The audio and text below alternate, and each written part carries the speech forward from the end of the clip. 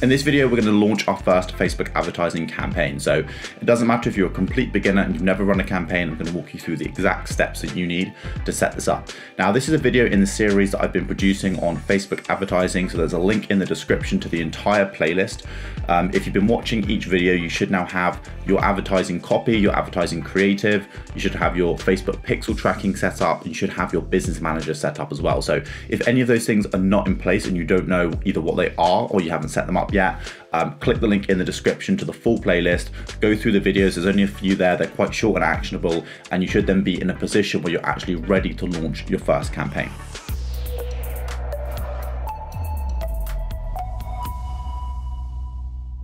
So once you've got everything ready, what do we need to do? Well, we need to head over to the Facebook Business Manager. So you need to go to business.facebook.com, and that is going to take you through to your business manager. And you can use the little hamburger menu on the left-hand side to then select Ads Manager, and that is going to take you through to your Facebook Ads Manager. Okay, now this account is for a brand that we own, which is called Tamar Skincare. So this is the website. It's a new acquisition that we made, and I'm using this as a demonstration to set up some campaigns on Facebook. Okay, so the first thing you're going to want to do is you're going to click the create button in the top left corner. All right, and that's going to give you some options. So you can choose different objectives. Now, a lot of people will run traffic campaigns, which is where you can see the cost per click, and they'll be very focused on getting a low cost per click. This is the completely wrong approach. What you want to do is you want to run a campaign based on conversions. Typically, if you're running an e-commerce store, which is what the brand that I'm using as an example does.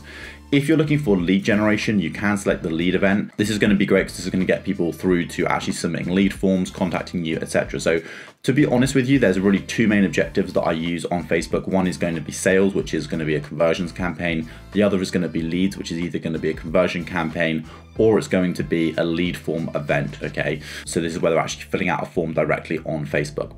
As this is a e-commerce brand, we're going to be using sales.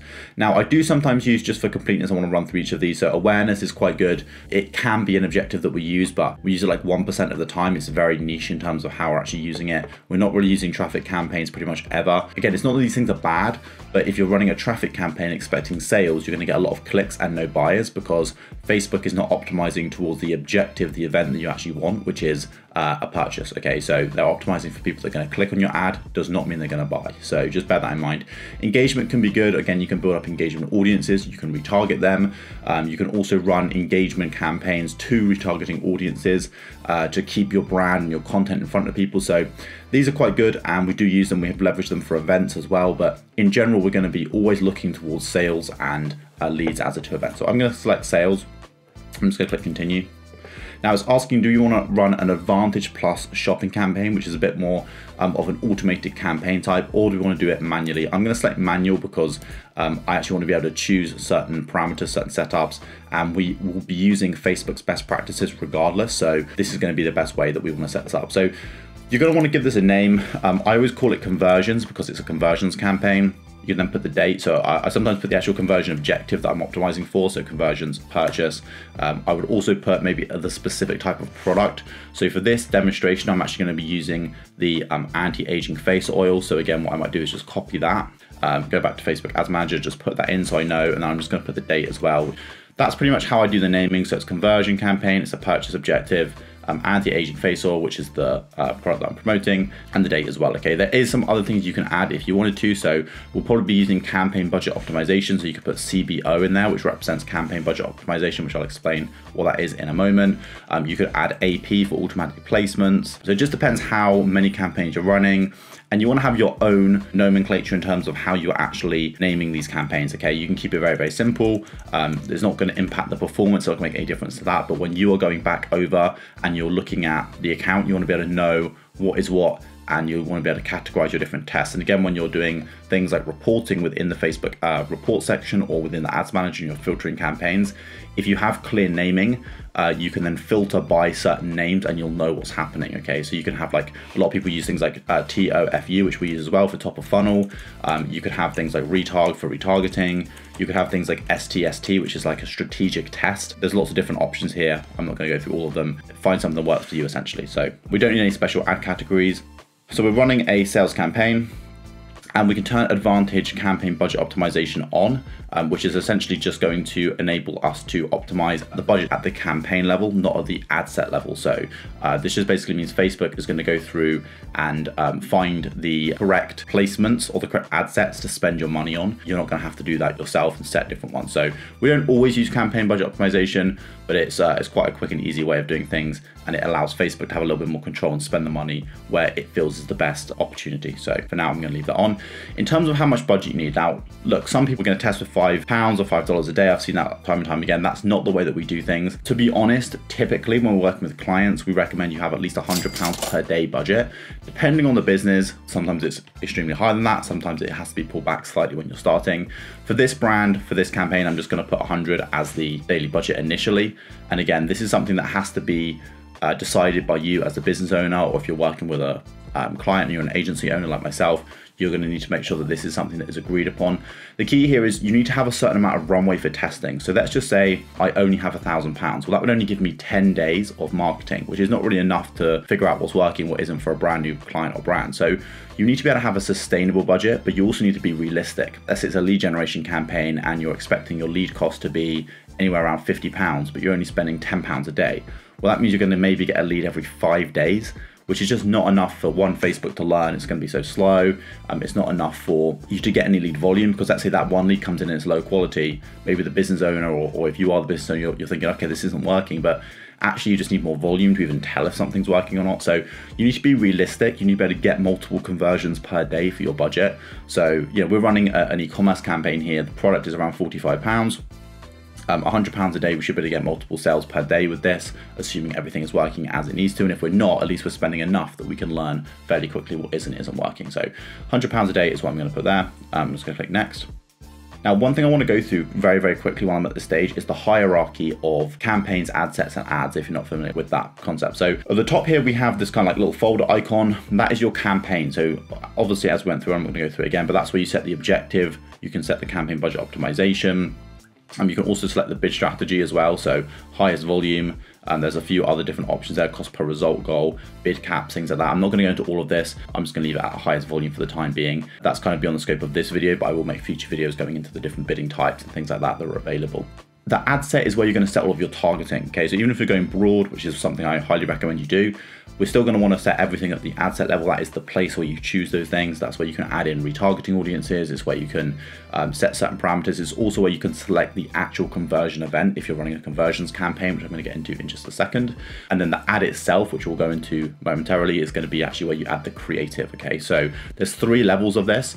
You can have multiple ad sets inside a campaign, and you can have multiple ads inside of ad sets. And I'll talk about some of that in a second. So let's give this ad set a name. I normally rate this to the targeting, so I'm going to put broad as the targeting. I'm also going to put the age, so I'm just going to do 18 plus. And I would also do the location if I'm marketing to different locations. Okay, so let's just say like UK, broad, 18 plus. Okay, that's pretty good. If it's women only, I might do F female, 18 plus is fine, or I do like M for male if it's men that I'm targeting. This brand is more geared towards women, so that's going to be the targeting initially, okay? Now, here you're choosing where the location of the conversion event is happening, so it's a website for me. This is where I can select the event. So by default, it's put to add to cart, which is not what I want, so I actually want to change that through, and I want to select purchase, okay? So again, I've set all the pixels up, everything is set up correctly, so from the tracking side of things, like I say, if you're not familiar with that, or you don't have the tracking in place, there's a link to the playlist where you can actually watch my in-depth tracking setup videos in the description of this video here.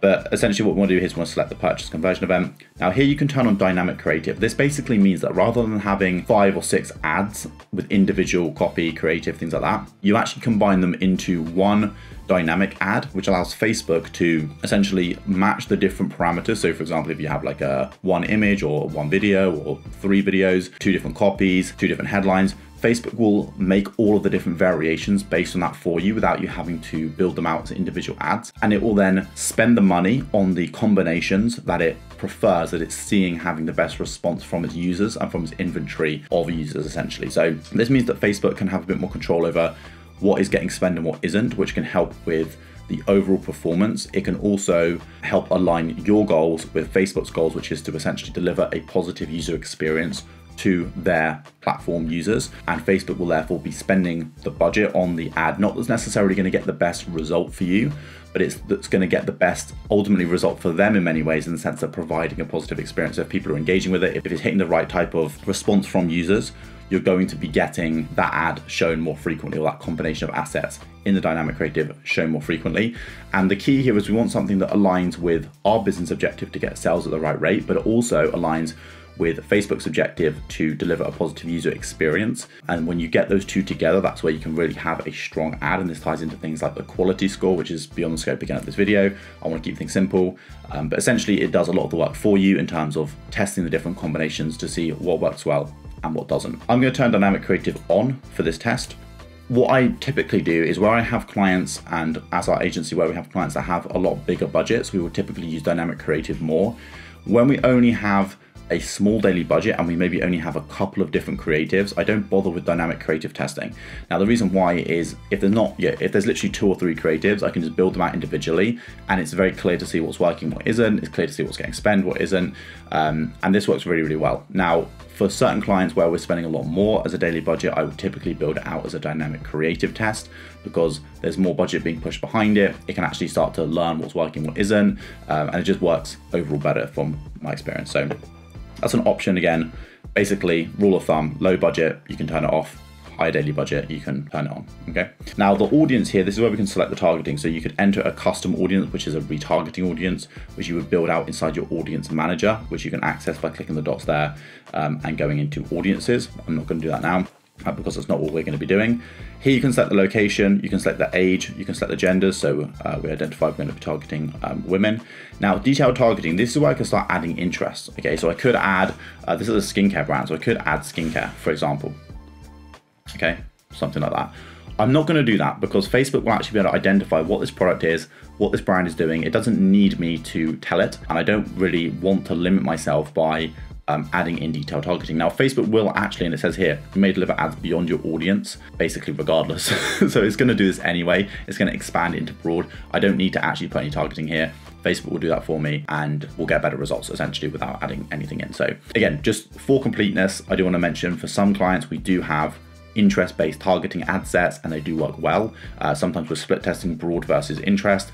As time goes on, the more and more I do this, the more I see broad working better. It's a more reliable audience, and you also don't get the ups and downs of performance in the same way as you would with an interest group or like a lookalike audience. The other issue here is that some of these audiences that are smaller, they will perform well for a short period of time and then they will drop off. Broad is something that if you switch to broad targeting, you're not going to have to worry about always testing different audiences, which is an entire process. And again, if you don't have a massive budget, and you're thinking, well, did this ad not work because of the audience, or did it not work because of the ad? Like you're adding all of these variables, and then was it this headline with this audience that worked better, or was it this creative with this audience? There's so many variables, it doesn't really work. So if you just go broad targeting, you're eliminating an entire process, which is essentially timesing the amount of tests you'd have to do by the number of audiences you want to test, which would make the whole process longer. And you can just go broad, and then you can focus on creatives, which is going to make the biggest impact. So we're leaving that blank essentially. Placements, I just leave automatic placements. Again, you can select story placements and have a story and creative, things like this. I'm just going to leave it as Advantage Plus placements, which essentially is automatic placements. And we're optimizing here for conversion. So now we can move across to the actual ad itself. So you can select the Facebook page. I normally give this a name. So this was a dynamic creative test. So I'm just going to put DCT for dynamic creative test. And I'm just going to put images, okay? What I'm going to do here is I'm going to start adding some images. So what are the best practices when you do this? Well, what I would say is you do not want to build out a dynamic creative with all of the variables possible, which would be essentially 5 different primary text, 5 different headlines. You would have up to 10 different assets like images or videos. I would instead limit it down. So we typically do under 5, and we do like around sort of like 3 to 4 sometimes. So what I do here is I'm just going to select images. I'm just going to choose a few different images. Not all of these are actually of the correct product, but I'm just going to add them there anyway. So now I've got 3 different image tests.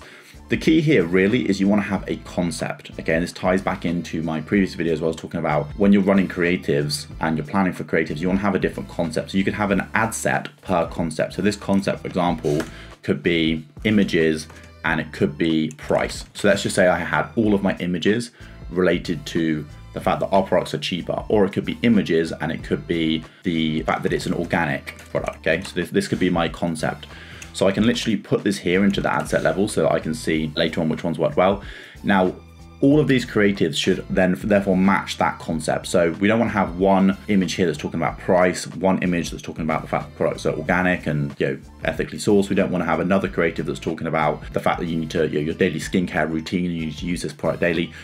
What we want to do instead is have 3 creatives, let's say, that all have the same concept, but they're variations. So maybe we had like an image here that has a certain background type, a certain model inside the shot, maybe it has a product in it. So that's like one test and we're testing the variable there. Then we have the same concept again, talking about the organic skincare angle, but we're showing it in a slightly different way. Maybe we have the soil association badges larger, maybe we have different color schemes, maybe we have a different background, maybe we remove the model or replace the model with a different model, something like that. Okay, so you can see here these images are pretty similar, just have different variants. Again, these aren't the final ones I would use, I'm just giving this as an example. Key here is you want to have all of the creatives matching around a concept, but variations of communicating that concept, which ties back in, like I say, to the videos that I made previously in this series about creative and copy. Now you can optimize each creative for each person off.